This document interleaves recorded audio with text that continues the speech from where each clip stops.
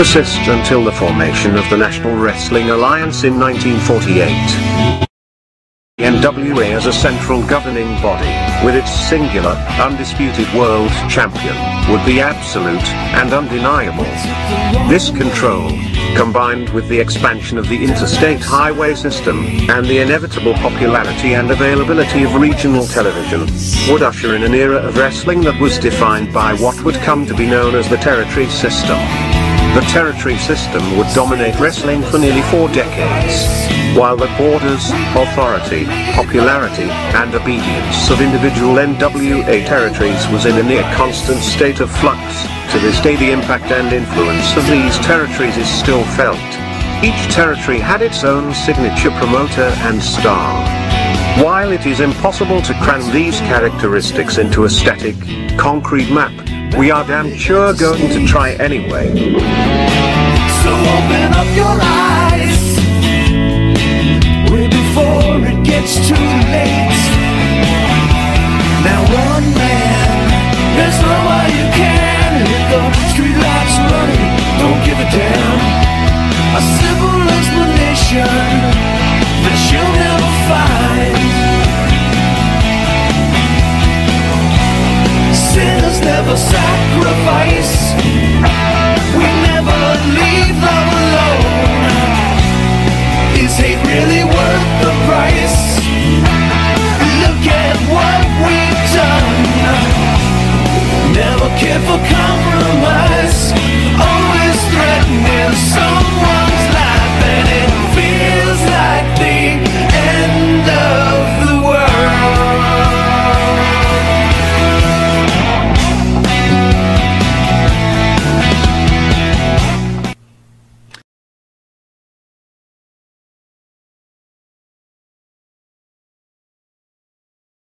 Jimmy, another week in wrestling. Yeah, and a good one too. And it was a good one. Yeah. Right? Favorite of all the things you had, what, Impact, which I know you probably weren't into. Oh, goosebumpy.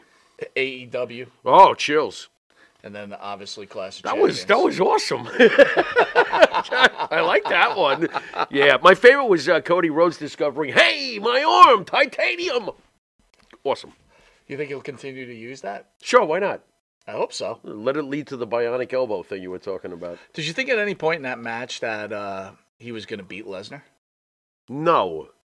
Really? No. I figured this was the you won, I win. Right. And then we'll have the rubber match. I was questioning it. I thought the same thing going in. It says you win, I win. Right. But it was like he wasn't giving up, and I'm thinking, I don't know. Are they going to let him get over on Lesnar and get with a broken arm?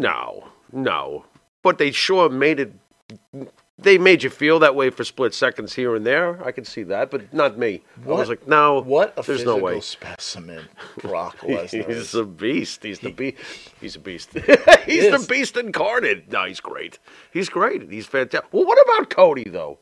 You've got to be slightly mind blown about what Cody's become. I remember at first you were like, I don't know, this feels like Stardust, and then you started to watch more because you didn't really catch a lot of his in between coming back, you know? I mean, he's a stud now, isn't he? The WWE is, again, I don't want to be anti-AEW, but the WWE, you could see the difference on how you smartly get a wrestler into position to eventually defeat the head of the table. Yeah. And wouldn't you know it, too, one of their greatest traits is patience. Yes. Which is what the marks will say they don't have any of. But again... They got plenty of it. The problem with patience... Yeah. Which you didn't get in the Attitude Era because there wasn't a lot of patience in the Attitude Era. No. But I think that had to do with Russo's writing more than anything else. Of Crash TV. Right. There you go. Gotcha. But the one problem with patience, I think, is it can change, right? All of a sudden it's like... Man, Roman is raking in the dollars for us, and I don't want to pull the trigger. Right. You know what I mean? Right. Or someone gets hurt, or whatever. That is the only problem with patience. Right. But Cody, no doubt, is over. Oh, he's mad over. Mad over. He's killing it. The guy's killing it. You think it's the blonde hair? I mean, what? There's so many things that have changed about him. The blonde hair being one of them. The stupid neck tattoo, which I think distinguishes him from other people. Really? Yeah. You kind of liked it? I didn't say I liked it. I said that it distinguishes him. I can't argue CM that. Punk with his stupid Pepsi thing. I understand. It distinguishes him, separates him understand. from others. He's got a killer look going on. He does, and he has the old school wrestler look. I think he looks like an old school wrestler. When you see him next to a Lesnar, Look at his jawbone. Yeah, and shit. yeah. And you know, not for nothing, those be some killer baby blues. Not to be weird, but Right, no. I mean, the guy's piercing. He's got a piercing look to him. He's on top right now. He's the goods, and eventually he'll be world champion. no doubt. Some point he's going to hold the big belt. It's going to happen. I can't disagree. Do you look at Seth's belt as lesser? Yes. Since we're on the big belt. Yes, I do. So do you look at it the Dramatically way? lesser. Do you look at it like, remember when the whole WWE, WCW thing happened, and then they were starting to use the World Heavyweight Champ, the big belt as a second? Is it kind of like that? Worse. Worse? Well, really? They already got off to a bad start. It's like Wow. they wanted to make him the defending guy, right? Yeah. And you already opened it up with a tag team match. It's the first thing I thought. I'm like, you just gotta. you know, if you're gonna, I didn't think of that. I keep on I'm going to thinking- defend this belt. I Tag go- team. Interesting. being pro WWE my whole life. Yeah. When the WWE all of a sudden takes over WCW and then they bring the U.S. title into the mix, Yeah.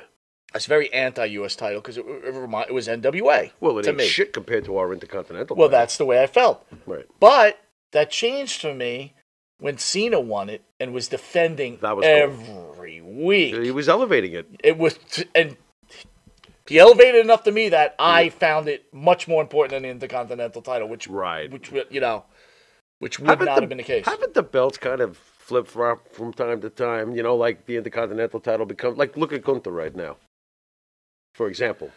Gunther, the wrestler I'm into, Right? the Intercontinental belt still doesn't hold the same weight as the U.S. the title. longest reign of this I know. century. I agree. I love what's going on I don't like the here. belt, first of all. I hate it. I hate the look Really? of it. I don't like it. I think you said you liked it, right? I don't mind it. It's not... It doesn't annoy me. No, it's fine.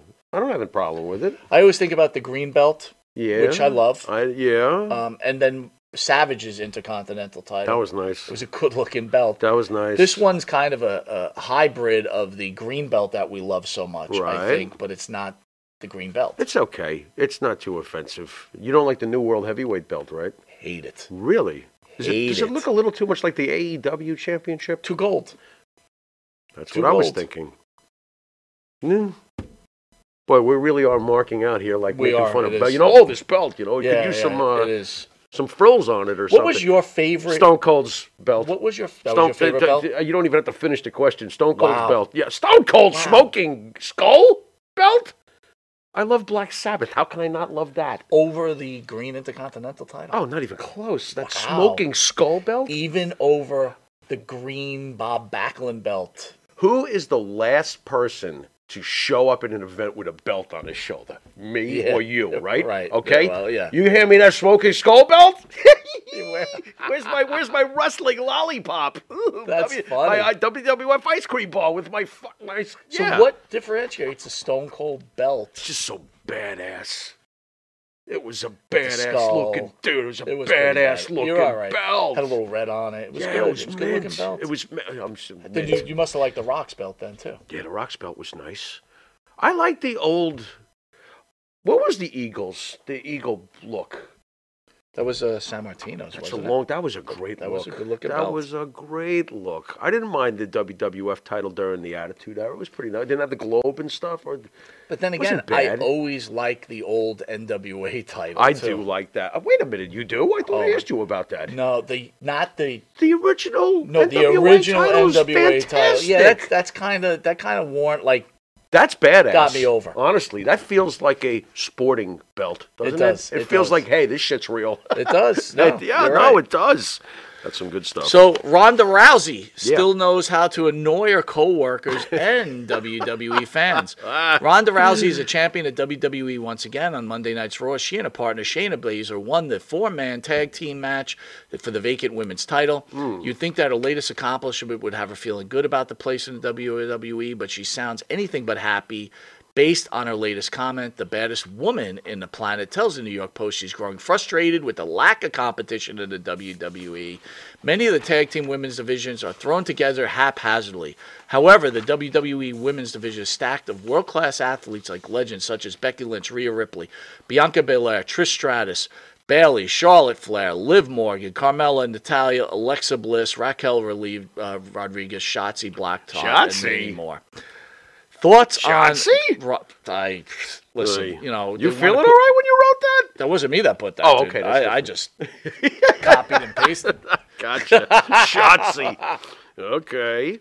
Thoughts on Ronda's comments? I'm very confused with Ronda's recent booking and run because I'm not sure if she's cool with this booking. She seems to just, I don't know. It feels like she's just settled into, okay, I guess this is my deal, and I'll do it.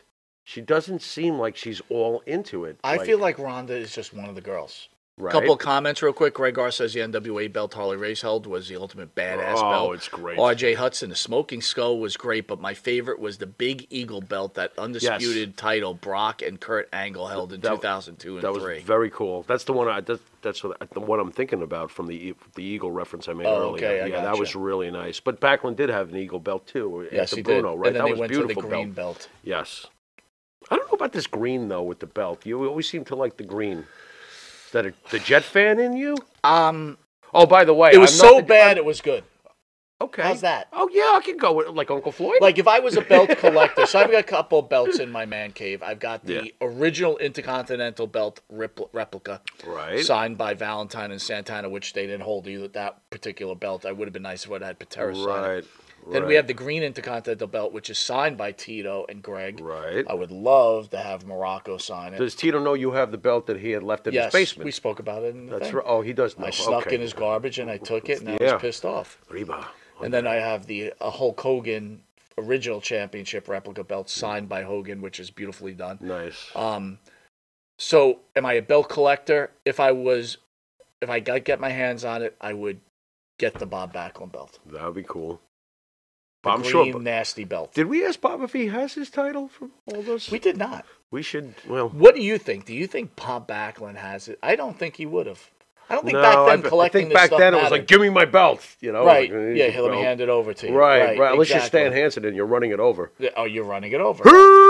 Now the wrestlers get to keep their belts. And, Right, and yeah. they Well, give it it's to a 'em. participation trophy. There you go. Do you ever see them like being interviewed in their house? I wonder when we talk to D'Lo Brown in the main show, Right. how many belts he'll have hanging up. They on better have given him the European title because he freaking carried that belt during the Attitude Era. Yeah. He was wearing it all the time. MJF Yeah. coming off of his pay-per-view. Hmm. By the way, that pay-per-view, barely half the fans showed up. Number one. I'll make this statement, and I'm trying not to be anti-AEW, but if a billionaire did not own that organization, you're done. it would have been closed You're a done. long time ago. Absolutely done. This is definitely Junior's plaything. Yeah. It is. It's Junior's plaything. And it's not very good. MJF fires shots at IndieFed, New Japan Wrestling, despite heaping praise by one big star who pops him. Everybody else is the drizzling shits. Talk to me about MJF, Farrow. Are you losing faith in MJF? No, I don't lose faith in MJF, but I do chuckle at some of the shock things he says, because he's clearly doing this to get attention, and it works most of the time for him. Saying that, do I have to wrestle at the Forbidden Door? F that. It's an effing indie fed. Calling New Japan Pro Wrestling an indie fed will instantly get you heat with their target audience, the marks. Instantly. Like, for example, you know that I'm a bit of a mark myself, so, Sure. you know, I mean, I love New Japan. Right. You're AEW calling New Japan an indie fed? Hardy har har. You're the indie fed compared to New Japan, historically. It's not even close. It's not even close. I mean, I spent years watching the New Japan Network. Every year, okay, you tell me, does AEW do this? Every year, they have their own WrestleMania, Wrestle Kingdom, and you get 60 to 80,000 people. AEW do that? They don't do that. They have a lineage going all the way back, New Japan. How many decades now? By the way, Luce agrees with you. MJF is a saving grace for AEW wrestling in general. He is. You take away MJF and CM Punk's big mouth, and I'm really not sure who's paying attention to what over there. Tell you the truth. If you're looking for mainstream attention, here's the problem. Mainstream attention, outside of those two, I don't think you're getting much at all. Every time I watch MJF Farrow, I think to myself, every time he opens his mouth now, he gets farther and farther away from the WWE. Like, right. I think when he first started, people were like, definitely garnered some attention from the WWE. Mm-hmm. But as he keeps going on, I mean, that whole press conference, all he did was drop F-bombs. Mm-hmm. I mean, we talk about it on the show, right? If you curse too much, it loses effect. Mm-hmm. And that's what he does. Right. He does it way too much. I think that this is going to be the strangest analogy I'll probably ever give you. Okay. But this is how I look at MJF. I look at him as if he came to WWE, he'd be leaving the Red Sox and going to the Yankees. Okay. I'm going to use Johnny Damon as the parallel. Johnny Damon, when he played for the Red Sox, looked like Jesus Christ with a baseball bat. Completely different look and feel than is accepted as a New York Yankee. He joins the Yankees, snip, snip, snippy, all clean-shaven. Now, psychologically, this could mess with you. But he adjusted to the new companies. Which one was the better Johnny Damon as a player? They were both great, and I'll tell you why. They were both great. Okay. Because Johnny Damon stole 2 bases in one play in the World Series, and of the 4 Yankees who gave us our last world title, he was one of the 4 best during that run. Understood. Matsui, Damon, Jeter, and A-Rod carried us during that postseason. But put that aside. But what I'm saying is that you can adjust and go to a place that's more constricted with their rules, more confined about how you're going to carry yourself and conduct yourself and yada, yada, yada. Sure, it's a stretch to use these 2 things. But I believe that MJF is clever enough, smart enough, quick enough on the draw, and willing to take instructions behind the scenes. I believe that if he came to the WWE, they would definitely take a little bit off the fastball, but keep him in the box where he can still be shock without the vulgarity. I think he can do it. Gotcha. Roddy Piper could do it. Why can't he?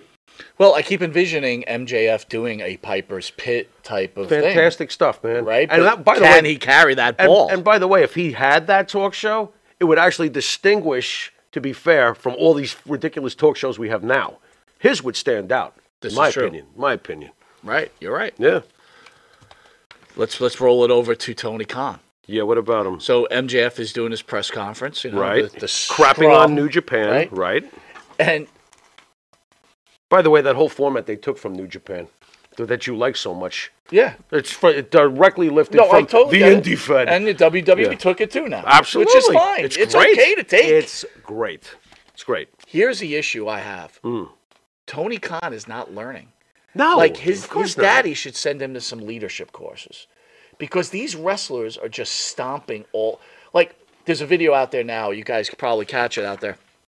They separate Tony Khan and MJF in this video. And then MJF's talking. You could watch Tony Khan's expression.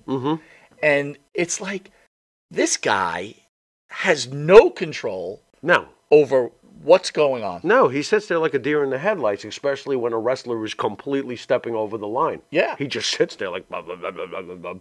It's the complete opposite of Vince McMahon. Do you think wrestling fans would respect him more if in the middle of the scrum he's like, listen, or like interrupt? By the way, the day that he does that, that's a work. That's true. I'm just letting you know. You're right. Yeah, the day he does that, that's a work. He'll never be Vince McMahon. Who's he going to feud with? He has no mic skills. But he's by not the a character. Way, those every week he's special announcers. Oh, he stinks. Awful. He cannot talk. He's not. Vince McMahon wasn't just a genius and the owner and the creator and the promoter. He was an entertainer. That guy's entertaining. He gets it. He gets it in every last facet of entertainment. Well, can I give you my analysis of why? Sure. So Vince McMahon started off as an announcer. Right. A damn good one, by the way. Eric Bischoff, what did he start off as? Hello.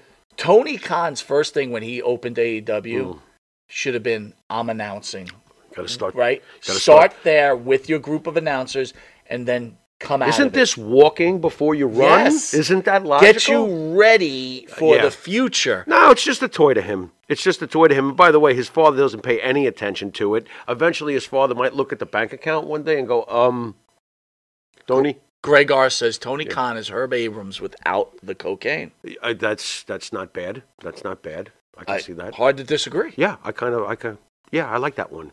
No cocaine for Tony. Herb Abrams, by the way, was awful too. He was horrendous. He was. It was terrible. awful. He was terrible. The only reason Herb Abrams is even famous is because he dropped dead of a coke. Yeah, he was. Cocaine, and he ripped off people, which we're going to talk about on the next show. Because I got to tell you, I'm not going to get into it, right? Because that's not part of the show. But enough of these wrestlers working people. Oh God! I know that was part of the game. That's all they do. But it's out of control. Oh, absolutely. And there comes a point where you're just hurting people. I think it's the boy who cried wolf after a while. Absolutely. All right. Well, last night, CM Punk AEW return. Good move or huge mistake? As far as their company goes, they need CM Punk on as often as possible, even with all of his controversies, because CM Punk is still an attention magnet. The bottom line is you want people to be talking about your company. And like I said to you earlier, MJF and CM Punk are polarizing. There's no one else there that's polarizing. None. They need to lean on these two as much as possible. And is one on one show and one on the other? Is that how this is going to work? That's what I believe. Good. Eventually have them, doom let me again. Ask you this question. It's still better than anything else. Are you setting up Punk for failure? Because you're putting him on Saturday night, starting June 17th. I know. At 6:05 p.m., right? They got some nerve, those guys. But to me, it's like a 2-hour show. It's 2 hours, 6:05 to 8:05? I don't even know. If it was an hour show. Right. My point is, if you're the biggest wrestling fan. Yeah.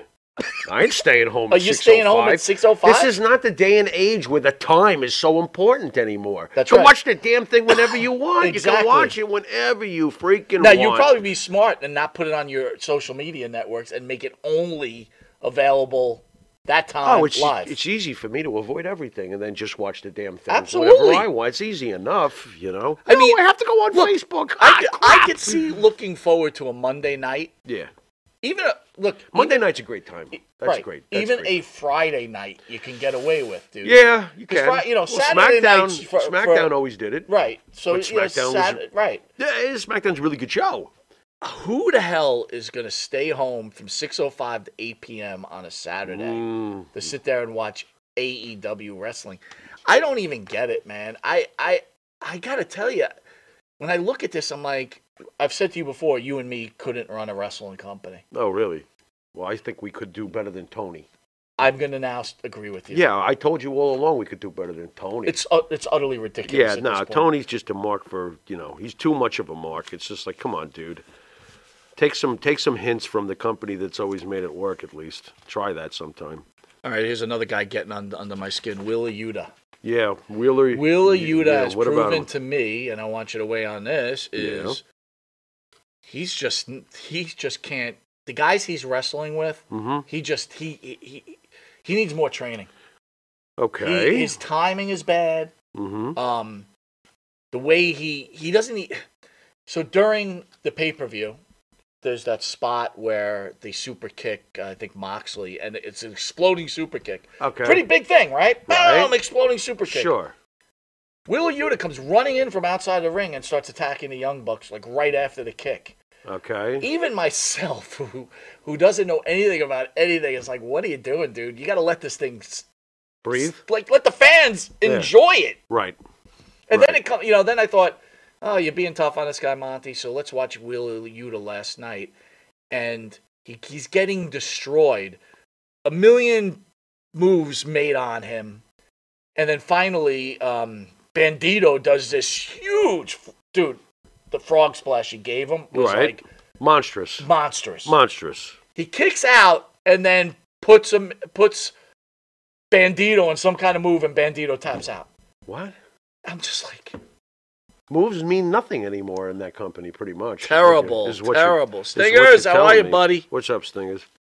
What is up? Thoughts on Wheeler Yuta? I have very little thoughts on Wheeler Yuta. You know what I almost feel like? You ever see a wrestler who's been shoehorned into something they're pushing with guys who've already made it, and there's this other guy that's in there? Right. That's that other guy. Is there another? No, you're right. He's right there. You're right. You know what I mean? You got you got Danielson, Moxley, and even Cesaro, Claudio. Oh yeah, we got Wheeler Yuta. I don't understand AEW this, Whatever. right? So, okay. So, you keep pushing Wheeler Yuta. Right. But Rusev, what's his name now in AEW? Miro. Yeah. He gets pushed to the side. You let him go. Dude, what a joke. Then you have some kid, I can't even remember his name now, beat Jericho. Right. Right? Like, that's a big deal. Is that Daniel Garcia? No. Flash, whatever. Right, exactly. Yeah, Flash. What have they done with that guy now? Flash Flintstone. When 1, 2, 3 Kid beat Razor Ramon, right? It's carried on. Launched into a Hall of Fame career. It's like, what do you... I don't know what they're doing. They have no follow through. They always do this. They put 8 pounds of poop in a 2-pound bag. Then you got Taz's son. It's like, what happened to him? I don't know what's going on. Talk about losing momentum. Hook was the bomb. Right. You had this little guy coming across like a badass. What did you do there? They let all the air out of that balloon. They don't get it. You're right. Basically it's Daddy's Tony cash. Khan It's Daddy's cash, and this is my toy. He's got to be writing these shows. He must be. There's no agent in their mind that would do this. By the way, do they ever say, hey, we got these important writers? You never hear that, do you? You don't. Because Tony's doing everything, right? Is he? And by the way, Johnny Photo, who's everything? in next week, Yeah. Johnny Photo, a friend of the show, who used to work for the WWE, Mm-hmm. he's no longer working with them. AEW's production, he told me, because he tried, he applied and they interviewed him, and he said their production budget is extremely low. I'm not surprised. They feel bland to me on a show level.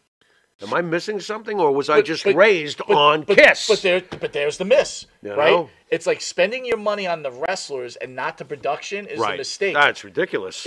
Spending your money on the production and making the wrestler is the answer. That is a proven formula. What's in a look? Everything.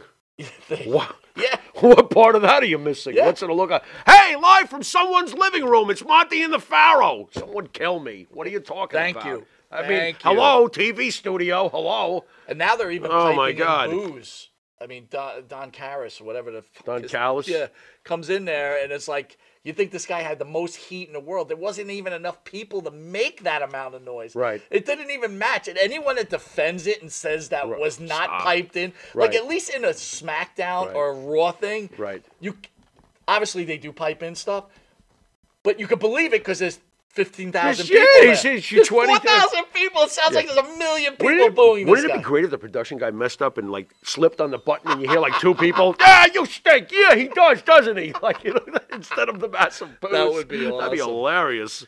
Takeaways from Night of Champions. Yeah. A couple of things I wrote down. Tell me if you agree. All right. WWE's production team is second to none. They make mid-level storylines feel like the most important feud of the year sometimes. This package that opened the show was great. Correct. I agree. They get you pumped up for the next few hours.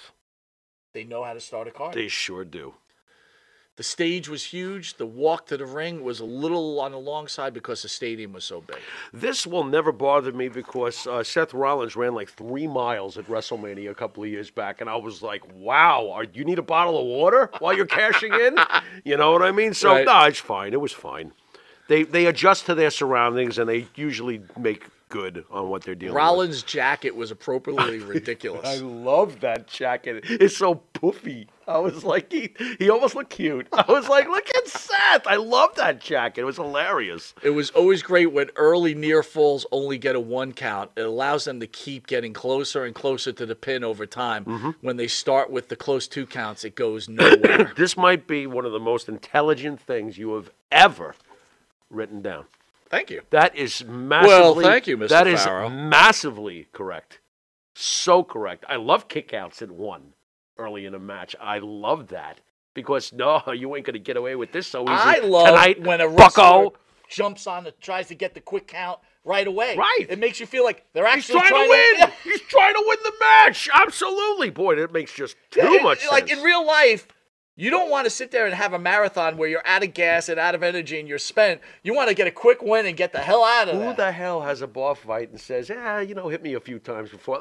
You know what? I'm just getting started. What are you kidding me? You want to annihilate and go back to your beer? Absolutely. The suplex Styles used to send the Visionary into the corner was nasty. Rollins looked like he landed right on his head. But that was just because he's good at selling a spot. He's great at selling spots, although I do worry about him Probably, sometimes. you know what? Don't tell me Kenny Omega's the greatest wrestler. Seth Rollins is the greatest wrestler on the planet, and he has been. We're talking about wrestler in the ring. Right. For the last 3 years. It's interesting that you say that because Seth Rollins and Kenny Omega are very similar in some ways to me. So they both killer wrestlers, but if I'm picking one, I would love to see how I'll probably never see it, but I would love to see how Kenny Omega would handle WWE, the audience, the crowds, the bits, the scripts, and everything else. He is amazing in-ring wrestler, but Seth Rollins is right there with him. And if anybody doesn't think that, then they're just hating on WWE. Because what I just said is probably pretty controversial to some people. Gotcha. And I don't give a damn because they are similar to each other. You know, they really are.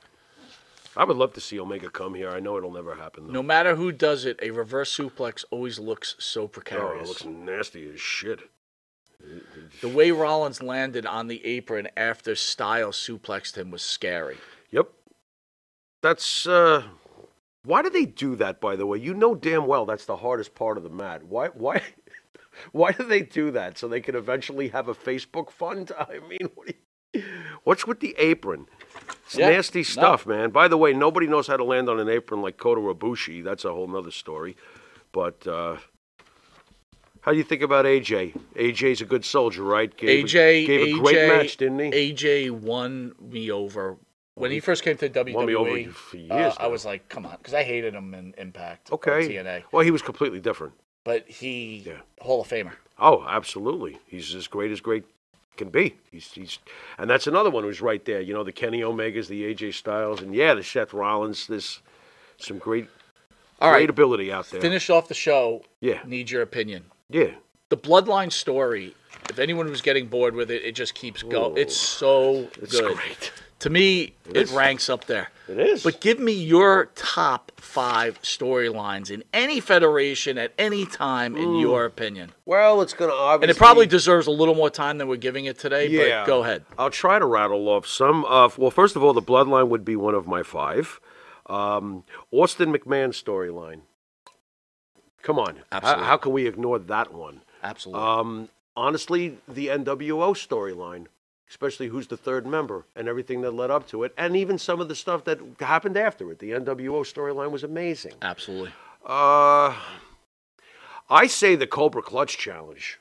Ooh, wow. I say the Cobra Clutch Challenge storyline. Come on, that went on week after week after week. And then eventually Pat Patterson, the announcer, gets involved. And then the Great Alley Fight and all that other stuff.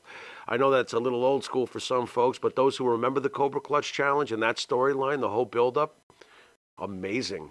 Now, I wonder if I need another one, though, don't I? How many do I have here? Oh, Hogan Andre. One of the greatest storylines of all time. And my personal favorite one, Hogan Savage. I hate you, Hulk Hogan. Yeah. Yeah. That's, so there's a bunch. Couple of comments. Jason says Hogan Andre saga. Yep. Brother, you're bleeding. It was great.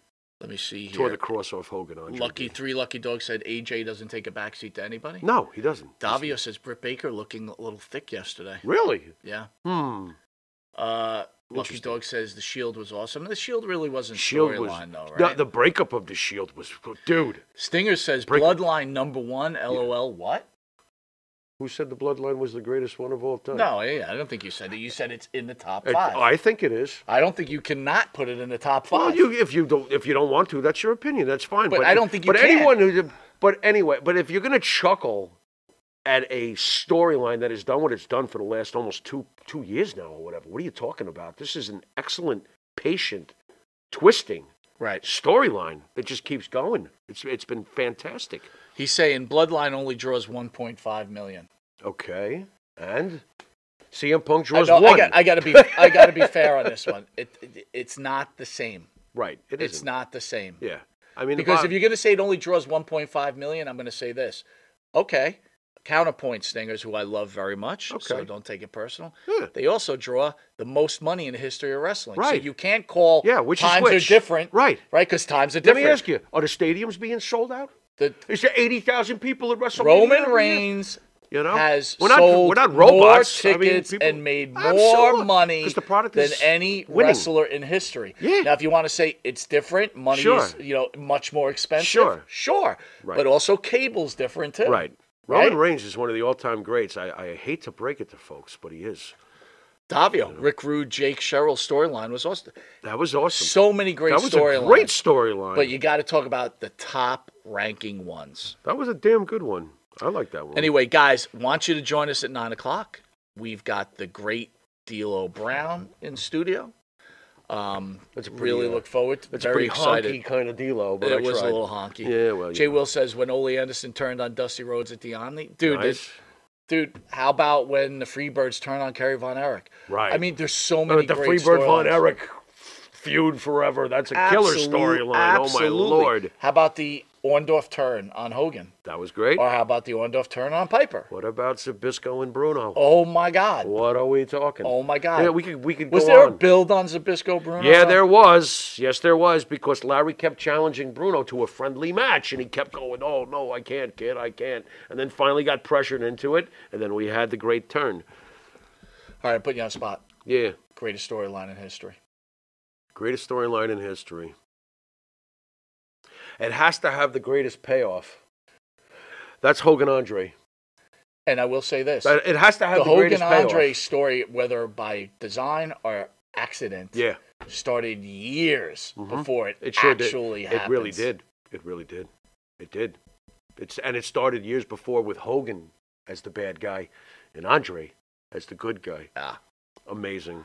I'm going to go with you on that. Yeah. Jay Will, Freebirds blinding JYD almost got them killed in the mid. Listen, dude, there's Yeah. so many There are. great storylines. There are. I mean, look, we had Ronnie Garvin in here. How about when Ronnie Garvin turns on Dusty Rhodes in Baltimore? What about Valentine and Santana? That was a great storyline. Great storyline. Yep. A lot of them. How about, if you want to consider a storyline, and should throw it in there, Valentine Piper. When Valentine Piper come to WWE, they still finish out the storyline on Piper's Pit, right? Yep, they did. And they kind of shake hands and.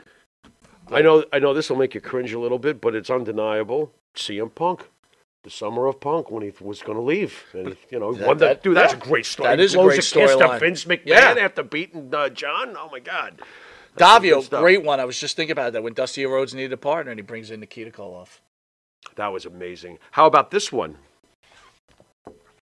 But my name's on this list.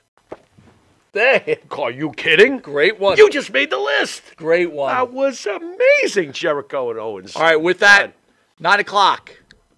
Send us on our way, buddy. You've been watching This Week in Wrestling, and until next week in wrestling, later.